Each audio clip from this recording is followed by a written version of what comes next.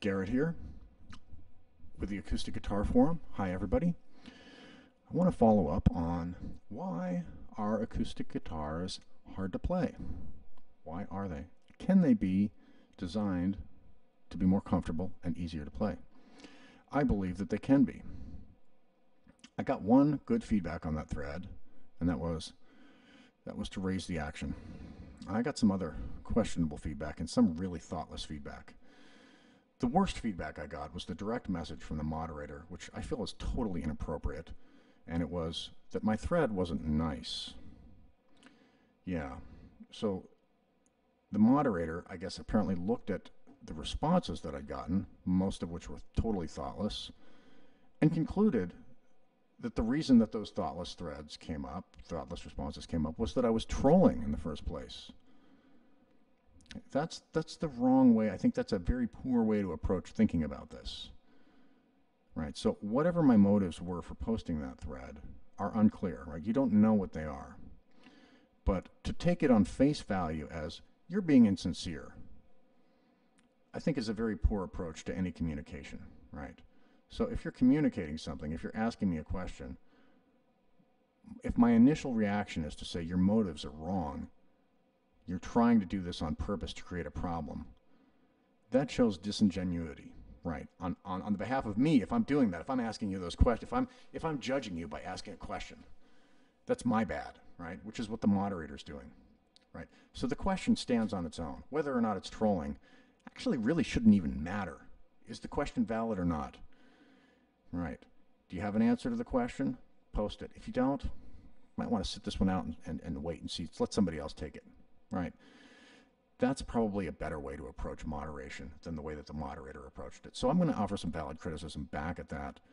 The moderator might not like that, but I think I'm right basically on the thread on every response, and I think I'm right in giving this feedback. So yeah, I think the moderator making those comments about me being a troll is totally inappropriate. Right? Closing the thread was also, I think, inappropriate. It doesn't give me any chance to respond. Everybody says a bunch of stuff to me. I finally get a chance to respond, and it's closed summarily with this officious statement. Some people are good for electric, and some people are good for acoustic. Case closed, you're done. That's not fair to me. Right. So it's almost like when you get somebody, well, I can make tons of examples. But anyway, let's get into this. The one good feedback I got was, get your guitar set up. Right, good feedback.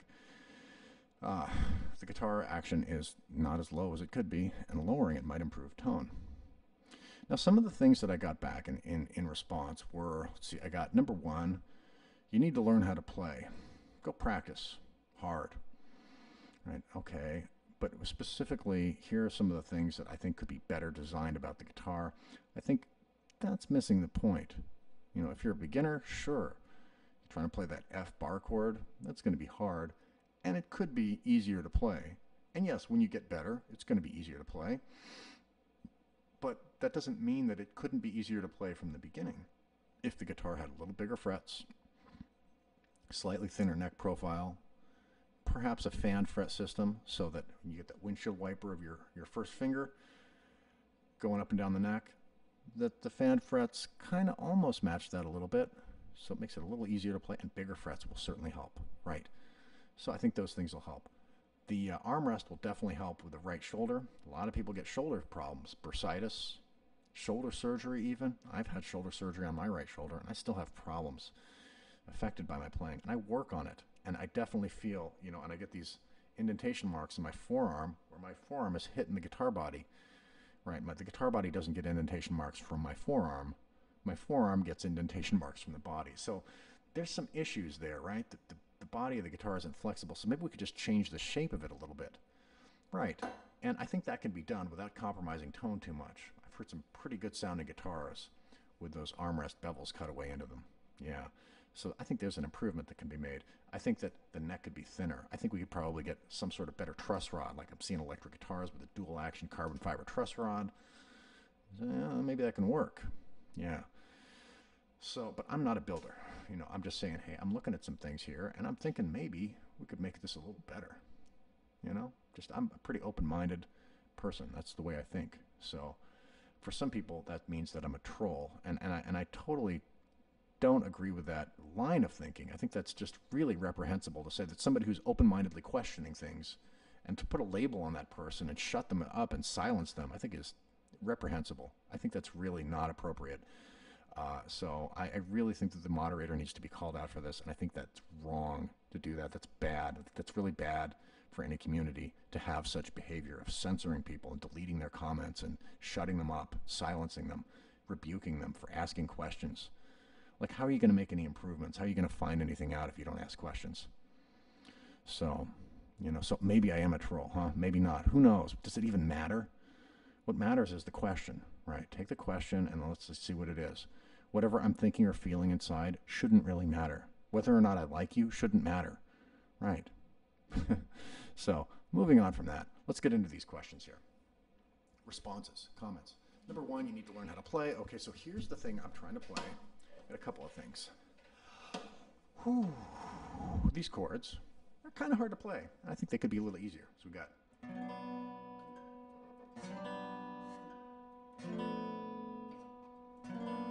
Right, one more time. We got B minor, G major 7, B minor flat 5, and then B minor major 7.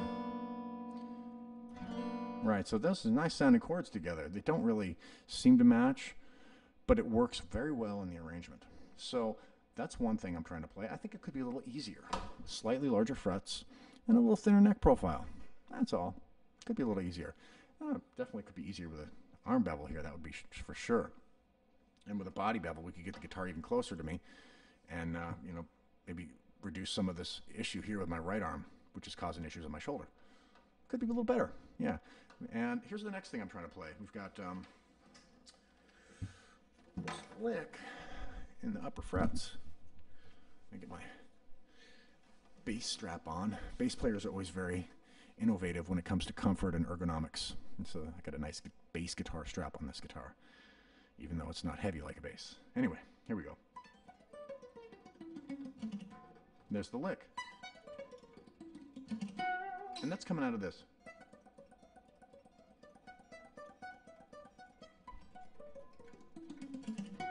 One more time. There we go. Maybe a little slower on that. Let me get that palm muting right.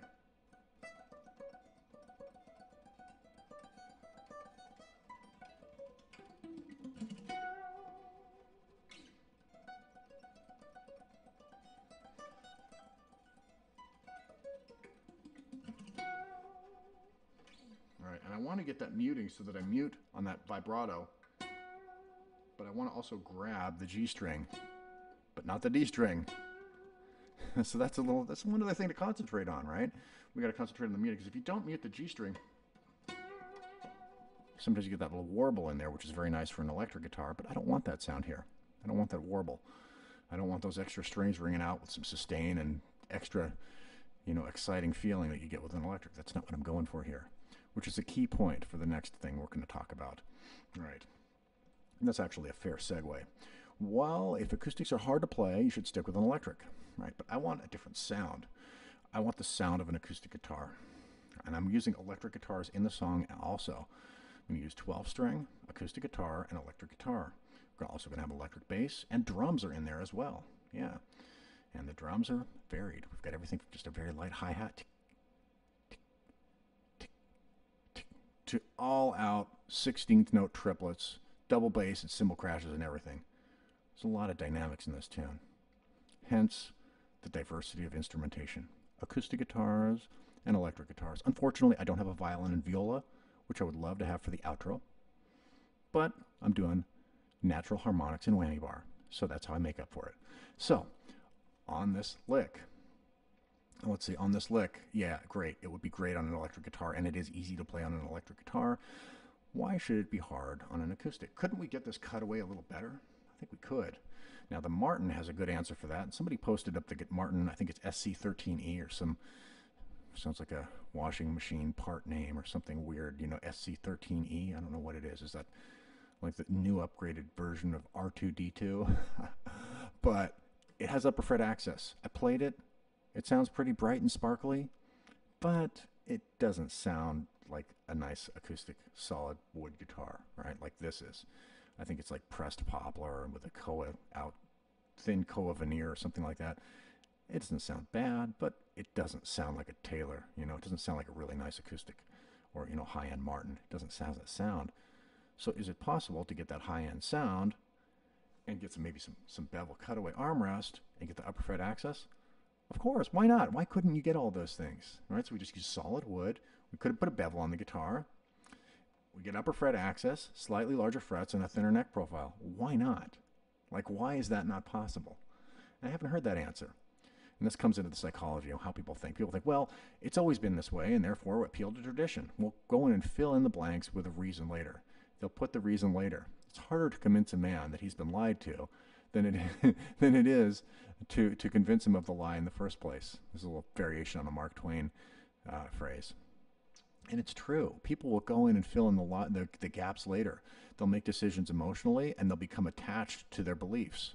Right? So you get people believing in nonsense from the time they were a little kid because they've been fed into their head that whatever it is, their wacky mystical belief that they've held since they were taught since they were 2 is true and it's real, and they've believed it their whole life, and now they're 50 and somebody's coming along and saying, hey, how can you be so sure? You've got this religious belief. I'm not 100% convinced. How can you convince me? Because somebody was telling me their religion is correct. How can we know it's true? And then this is the thing, and people get attached to their beliefs, and they get attached to their, well, this is the way it is sort of thing, which really segues into the next thing, which is the next 2 things are a variation of each other. One is you don't need that, right? I don't. So people are saying to me, Garrett, you don't need any of those modifications to the acoustic guitar. You just need, basically kind of goes back to the hinting at number 1, you need to learn how to play it, but you just don't need those things. Well, here's the things that I'm trying to play, so you've seen that, and I think it would make it easier. Sure, I can play this. I can work on this. And we've got a difficult transition here.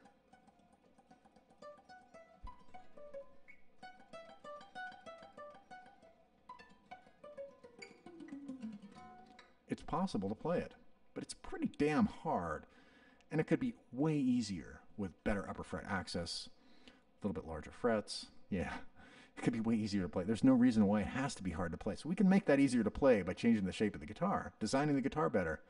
This is an innovation. This is like the basics of innovation, right? This is why you can't just shut people down for being open-minded. You never got to get any innovation on anything. You're stuck in conservative land. You can't even make any new idea. And, oh, I got an idea. Maybe this will be good, right? Most of the time your ideas aren't going to be any good. But this is actually, I think, pretty good insight. It's pretty good criticism to say, hey, why not? If there's a good reason why not, then let's hear it. I haven't heard it yet. So the last thing is missing the point the most is people will say in response to my saying, hey, here's what I'd like to make the guitar easier. They say, oh, I don't need that, right? As they're playing something, they don't play anything above the 12th fret, and then it's fine for them. This is not about that. This is not about what you've been playing. Billy Joe Bob has been playing on the guitar for 43 years, and he's never played anything above the 12th fret. Well, hey, great. I'm glad that's working for you, Billy Joe Bob. That's not what I'm talking about here, and this is not about you. Try to differentiate you, self, from others. That's really a key point in life. You have to differentiate self from others, right? It's like saying, well, I think that some certain type of, sexual behavior is totally disgusting and it's gross, and so therefore it's wrong. No, some people like that. They want to do those things. So, do you think it's gross? You think it's gross. That's fine. You can think it's totally disgusting, and that's fine. Right. And those phobias, they're not diseases of neuroticism or fear. They really are most of the time disgust sensitivity. Right. Aversion to disgust. Right. Disgust sensitivity. Orderliness. A psychological trait, orderliness. So people who have high disgust sensitivity will tend to have such feelings, and they'll feel strongly, and those will influence their moral judgments, which can be a problem because when it infringes upon the behavior of others, that's a problem. Like if person A and person B like a certain thing, and person C says, hey, that's totally disgusting. Person C has a right to their feelings, of course. They can feel as disgusted as they want, but then trying to infringe on the behavior of A and B, where A and B are both happy with that behavior, and it doesn't affect C in any other way than psychologically, like, ooh, I think it's gross, therefore I have to stop you and control your actions. That's wrong thinking. So that's the differentiation between self and others that can be a real problem when it manifests itself in all different areas of life, which it does, right? And we've seen a lot of that in the past year in 2020, right? We've seen some of this stuff going on with the peaceful protesting, right? And we've seen people with authoritarian attitudes, probably someone here saying, "Put your mask on right now. My God, I'm calling 911." Right? You've probably seen people like that. Maybe you're even one of them. And I've been walking around outside and I'm like, yo, bro, you do you. You put that mask on and keep you safe. And I'm laughing at the whole thing, you know, so fine, okay. They want to crash the dollar, that's up to them. But I digress from my digression. Point is, there's a good point to the thread. And the thread's point is the acoustic guitars are hard to play. They could be easier to play. The answers and responses that I've gotten to that thread are pretty damn bad. And the action of the moderator to lock the thread and then try to admonish me for starting it in the first place and ascribing the bad responses to the fact that the misattribution of me being a troll is totally, totally wrong, wrong, wrong, wrong, wrong. It's so wrong in so many different levels. Like the moderator is the worst poster on that thread. I mean, everybody's put a lot of stupid posts and comments on there, but the worst of all is the moderator, which basically officiated and summarized everything and said, well, we're going to lock this and we're done with this now. And he needs to learn, you know, some people acoustics, some people electrics, and we need to divide this into the Democrats and the Republicans, and you stay in your lane, buddy. And we're done with this one here. No. I'm a musician. I could be a piano player thinking, hey, the acoustic guitar, I just picked this thing up and that dang old F chord, man, I can't get my, it's hurting me, you know? And you know what? That piano player would be right. The piano player would be right, yeah. You know what? That F chord down here, it's getting a little easier.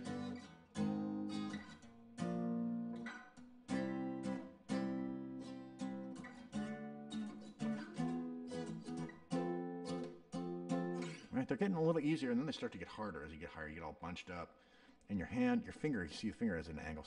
So they could be easier with with a fan fret deal, and with bigger frets and a thinner neck profile. Maybe we play the F. We can play it like this, maybe with a thumb over. Not everybody can do that.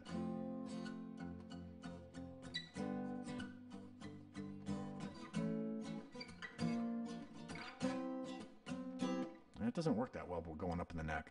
But yeah, you know, people are going to have challenges that are not necessarily because of their inexperience, but because the guitar just is really hard, and sometimes you can work around it, but that doesn't mean that the guitar couldn't be a little easier to play, right? I can play this chord a little easier on an electric guitar with a thinner neck and bigger frets. Can an acoustic guitar have a thinner neck profile and thicker frets? Double action, double truss rod, carbon fiber truss rod. I think it's possible.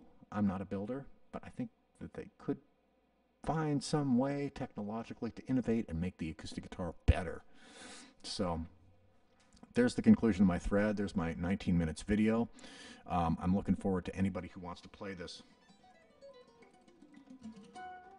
And I'm pretty confident that based on the quality and energy, the amount of commitment people showed on their posts, probably nobody who made those comments of, you know, you need to learn how to play and this sort of thing is even going to try to play those things, you know. Or people who are saying, well, just play it an octave down. Let's try that, actually.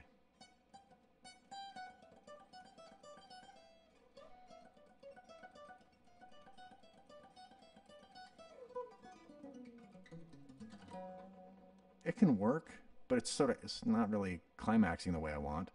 It does segue nice into the next thing.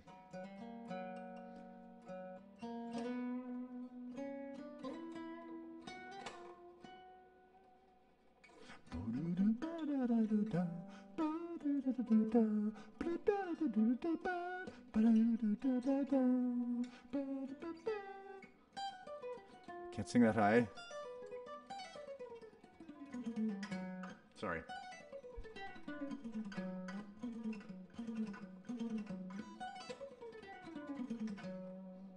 And then the electric guitar comes in.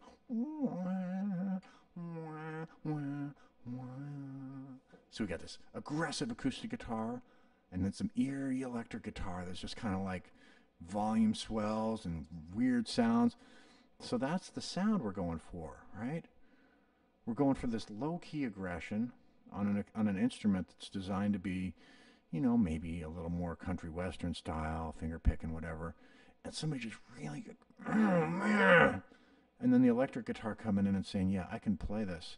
I can totally destroy and shred your face off, but I'm just going to do these eerie volume swells just to let you know, you know? Because I'm licking my chops. I'm putting on the mustard on your face before I eat it, you know? This kind of thing. It's just setting the whole thing up. And then and then we get to the main solo, which just shreds your face off, and it's just some crazy harmonic. It's rich. When you hear that main solo of that tune, it's just rich. So we got all sorts of, you know, altered scale and crazy diminished chromatics and whatever, with acoustic guitars in there as well. So yeah, so if you want to play those solos, let's see you play some of those basic licks from the easier parts. Well, not easier, but they're easier if you had a guitar that you can play them on.